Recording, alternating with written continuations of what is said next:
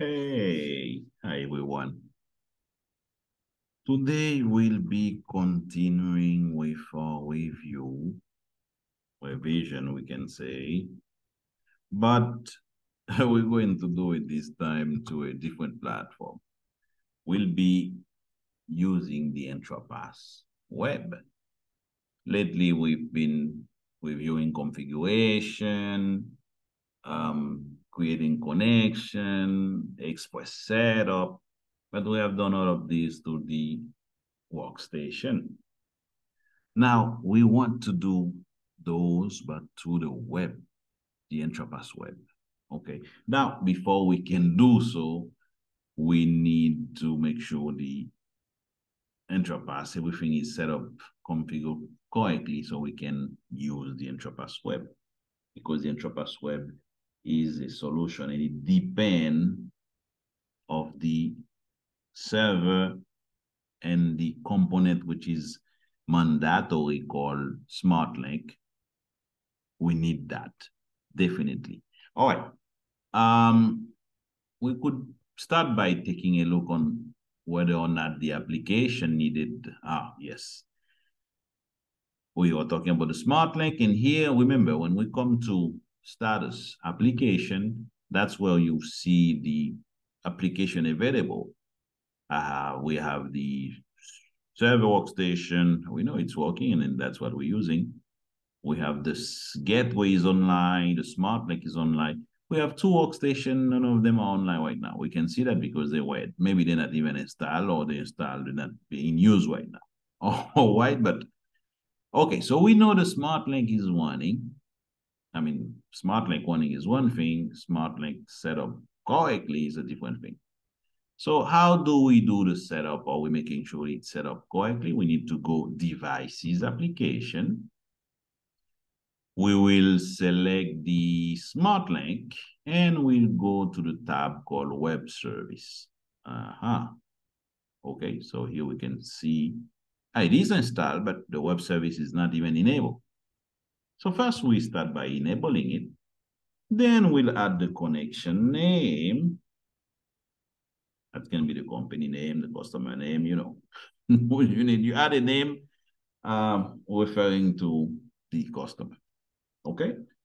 Then mandatory, we have to change this one because that one will be looped back to the, I mean, that's not the correct IP at all. That's the loopback IP. So we're gonna add the IP address of the computer running the Smart Link. Okay, so wherever the Smart Link is installed and running, that's the IP we need to add there, or the domain name, you know. Now, most of the time, the Smart Link is on the same computer. So if it's the case, you add the same computer in the server. So you add the server IP there. All right. Anyhow, you need to add the IP where the Smart Link is. Okay, so I add the IP. Since my Smart Link is running, and I add the, IP configuration or domain. Now here, all I have to do is to make a double click with the mouse. It will populate the information needed, as you can see. Okay, what are those information? Those are the link to be used to install the Smart Link and another computer. So when we create a user, when we create an operator, they will receive an email. Of course, you have to review the video how to configure your email server in the EntraPass, of course, in order for the EntraPass to be able to send an email. Okay. And that's the same Smart Link, that's the same component when you're using your EntraPass Go Pass, for example. When you set up the user at the first time, you will receive an email with the link to set up the Go Pass in the phone. Okay, so that we'll be using that same configuration we're doing here for the EntraPass web will be also, used for those other components. We have the port, those TCP port for EntraPass web. The port are 8801 and 8802. Okay, remember that because these need to be enabled. These need to on your firewall and your network in and out. So you can, or if you're coming from the outside, you need to also have them forwarded to the local IP of the smart link. All right. And for the protocol, I mean, right now my server is, I don't have any SSL certificate added. So I will leave it that way. That's what we call not secure so for a web connection. I save and all right. So down to the third step now. First step was to making sure the smart link is running. Then the smart link is set up. Now let's move on to the next step. Next step will be, for example, to come on a web page. Let's do it again. And making sure, first of all, I could just type localhost. This is to make sure the IAS is running because we need a web server in order for you to have the EntraPass web running at the first place. So I have the IAS running. I can see that it's confirmed. Now, if you type the local host and you don't have any error page or nothing at all, you need to troubleshoot your IAS, making sure that page is coming up. After that, I'm going to test my domain. Yep. I mean, you see the not secure there because of what I explained before. I don't have an SSL added. That's something we can see later on in some other video.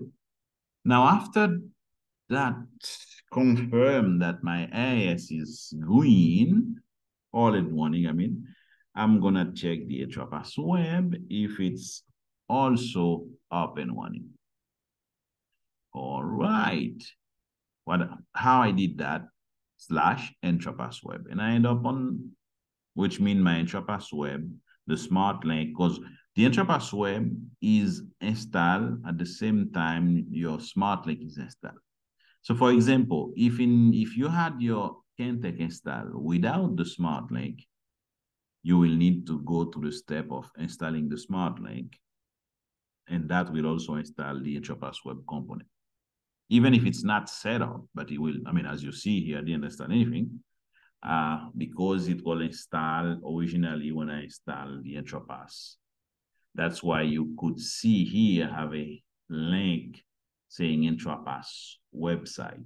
For example, I could just shut that down and I click here. It will bring me to that same page I was earlier, EntraPass website. Here we go. So local host and stuff like that. All right. Now, just before I go further, I want to get your attention to the fact that it can be confusing when you hear EntraPass web. So sometimes people think that's a web page. You need to go to a web page. No. The name comes to the fact that for you to originally install it at any PC, you need to go to a web page. That's the only time you need to go to the web page. Because after it's installed, as you're going to see here, I click on download and it's going to download the installer. That's all I need from the web. I need to get to the web page and get the installer.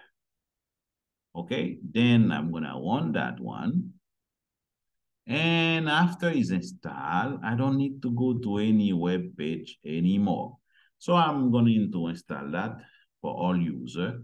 I'm going to hit next, and I'm waiting, doing his stuff. And after it's done, you see here I have a new icon there, EntraPass web. So next time I need to go to the EntraPass web, I just come here and I just double click on EntraPass web and it will bring me to the web. Here we go.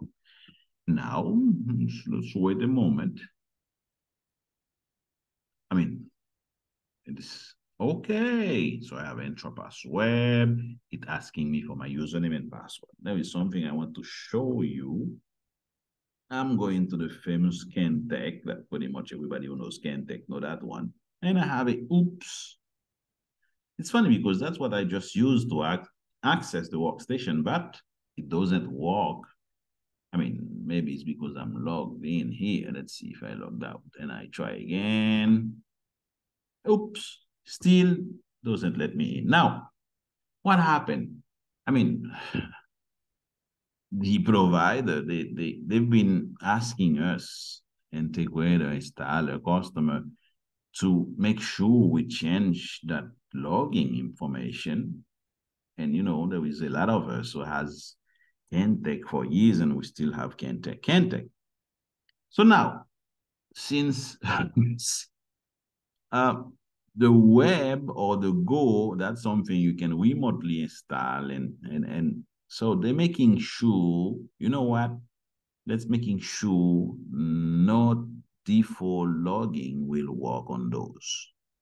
And that's for your safety. In another word, you have to create an operator. And that, please, you will not be able to use Kentech neither in the username nor in the password. So I go system, I'm gonna create the operator, I have to create a new one anyhow. So, okay, no problem. So that. Doing that quickly. Login name, password.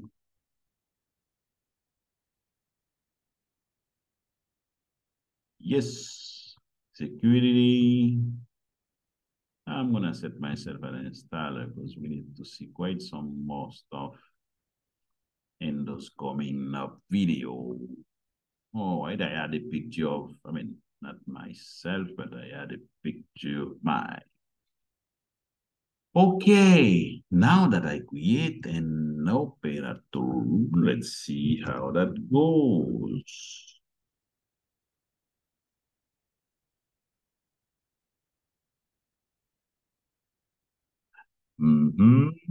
Here we go. We are in. Yes. So we got the EntraPass web installed. Let me remind you, people, if you have corporate, you have global, you have an Intivo, you do have access to the EntraPass web. It's already there. All you need to do is to do the setup as I just did it with you. To show you. You have one concurrent license in those. So which means you install, you set up, you can log in like the same way I'm logging now. Okay. Now, you see, I can go operation, I can see my door, I could go to user, I could see my user. I can go to the operator there, I can go to set up hardware.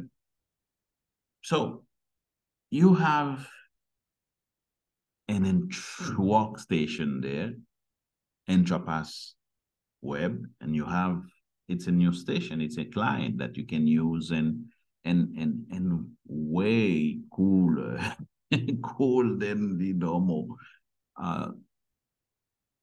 workstation that we all use every day. Of course we're going to stop there, and that first video was to remind you how to get your EntraPass web set up, and we'll make sure to have some new video coming up.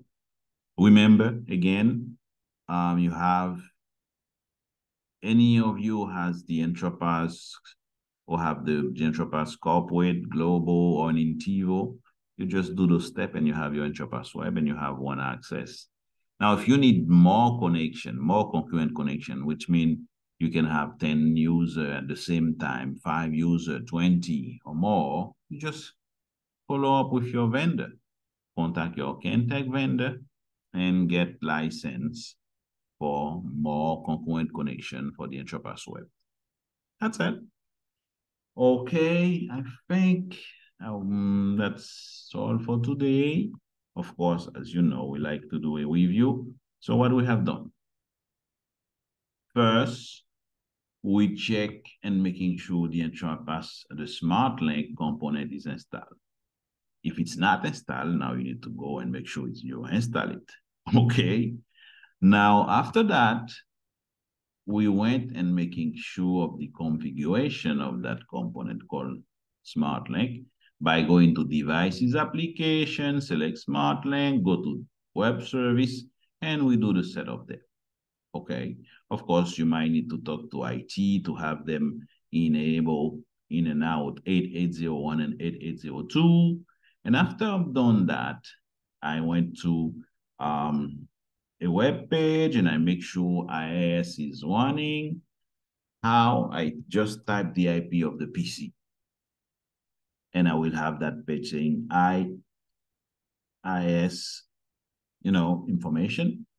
After I have that, and I'm sure it's good and so it's confirmed that it is running, then I go to EntraPass Web and I run the installation. Now you can see here I have the version 860. I have it's a quite recent version, and you install that. Of course, you see there is a link there talking about Apple, because you can also use the EntraPass Web if you have Apple. You just need to go download that in the Apple Store, and you go through setting it up. So you can use the EntraPass Web in an iOS, and your Apple computer, or in a Windows computer. And then I run that one, install it, and after I install it, there was an icon that came in the here called EntraPass Web. So which means next time I don't need to go to any of those steps. All I have to do is to come there as any station. I just double click EntraPass Web and wait for it to give me the screen, and I can log in. That's it. And these, I know I have one concurrent connection, but I can install that in all the PC I want in my company. But only one person can log at the same time. So I have to wait for the person to log out in order to log in. And if I want to resolve that, I can raise the quantity of concurrent connection by getting the proper license. With this, I thank you for your time and hope that you can enjoy the EntraPass Web if you were not enjoying it before. Okay, thank you very much.